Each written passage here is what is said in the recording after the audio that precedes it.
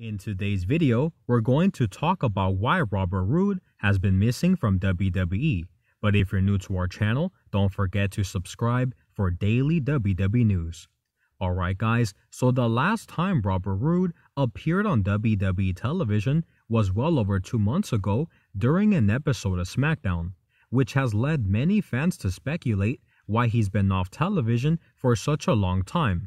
Well, according to Dave Meltzer of the Wrestling Observer, the reason why Robert Roode has been missing from WWE television is because ever since the borders between the United States and Canada were closed down to all non-essential travel, Robert Roode, who still lives in Canada, is currently unable to travel to Orlando for the company's television tapings.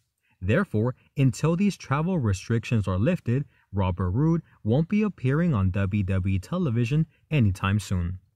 Thank you guys so much for checking out today's video. Stay safe, and as always, I will see you guys on the next one.